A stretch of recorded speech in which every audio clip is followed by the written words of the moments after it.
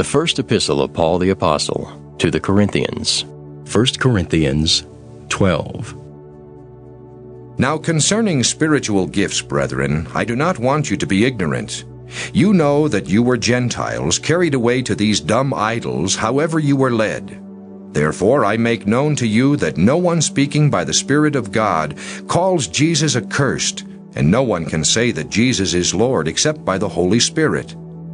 Now there are diversities of gifts, but the same Spirit. There are differences of ministries, but the same Lord. And there are diversities of activities, but it is the same God who works all in all.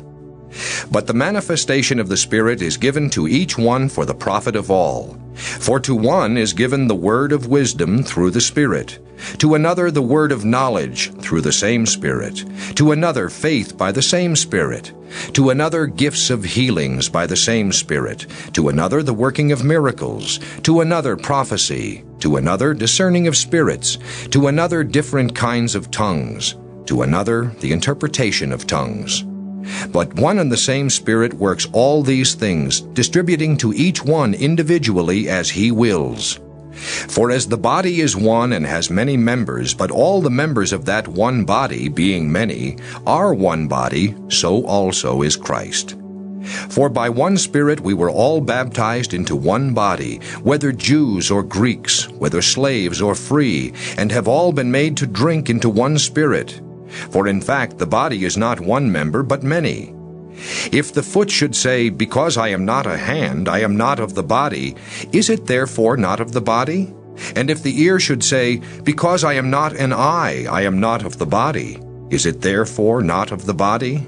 If the whole body were an eye, where would be the hearing? If the whole were hearing, where would be the smelling?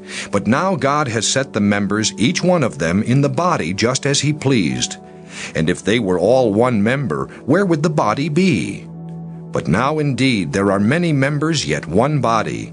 And the eye cannot say to the hand, I have no need of you, nor again the head to the feet, I have no need of you. No, much rather those members of the body which seem to be weaker are necessary. And those members of the body which we think to be less honorable, on these we bestow greater honor. And our unpresentable parts have greater modesty, but our presentable parts have no need. But God composed the body, having given greater honor to that part which lacks it, that there should be no schism in the body, but that the members should have the same care for one another. And if one member suffers, all the members suffer with it. Or if one member is honored, all the members rejoice with it. Now you are the body of Christ, and members individually. And God has appointed these in the church: first apostles, second prophets, third teachers, after that miracles, then gifts of healings, helps, administrations, varieties of tongues. Are all apostles? Are all prophets? Are all teachers? Are all workers of miracles? Do all have gifts of healings? Do all speak with tongues? Do all interpret?